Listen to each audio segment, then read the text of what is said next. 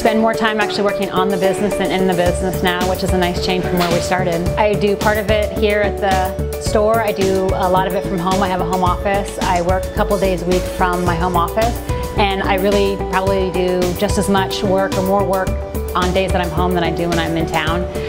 In town, it's coming in and checking in with the employees, making sure the store is running smoothly, networking events.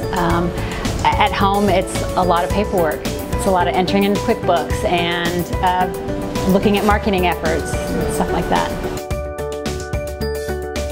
Probably you have to have a good plan in place, a good strategic plan, a good business plan to at least start with, to get a good sense of what the business should look like, how you plan on running it.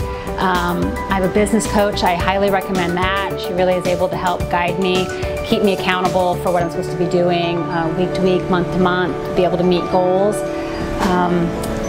be able to make changes and be open to changes. Over the years we've made a lot of changes. Some stick and some maybe don't. You know, you try something for a while, but you have to be willing to give it enough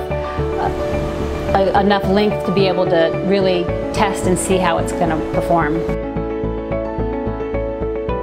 The hardest thing I've had to learn to do is probably delegate.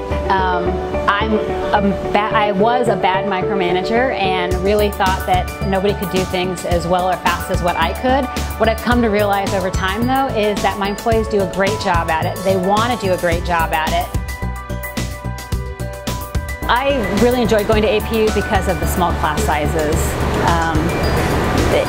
You had to show up for class. I mean, there wasn't any hiding behind hundreds of kids in the class. And so for me, that really made a difference. I needed that kind of education. I needed to be accountable for being there and getting the work done. So APU was really helpful for me on that. My advice to students is keep going. You have to finish your degree. It doesn't do you any good to do it part way or do it halfway. You have to keep going to the end. So just keep putting one foot in front of the other.